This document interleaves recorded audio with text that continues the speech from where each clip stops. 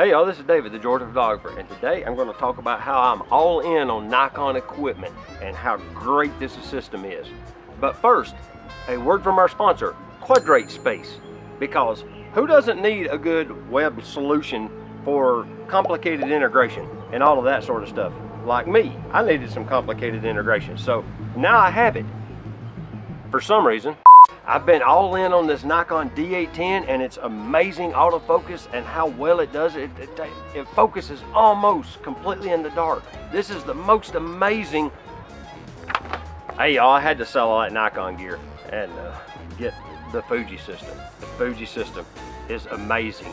Have you seen their glass? It's awesome. They have these little flip out screens and they flip down and they flip over this way and that and they flip around. And Fuji, it's where it's at. You gotta go with Fuji.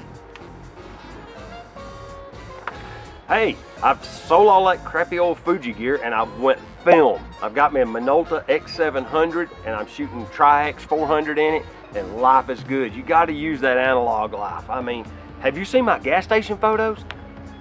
All right, still shooting film, but I had to get an autofocus film camera. Got this little bad boy Minolta at the thrift shop for 13 cents.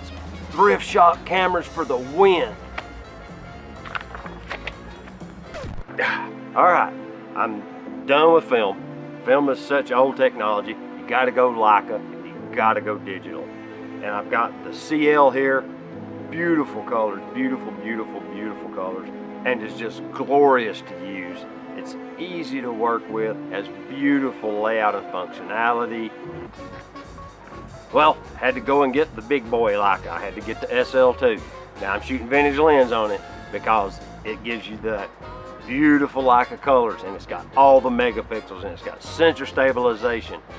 What was I talking about in this video to start with? Never mind. Have I told you about my lenses?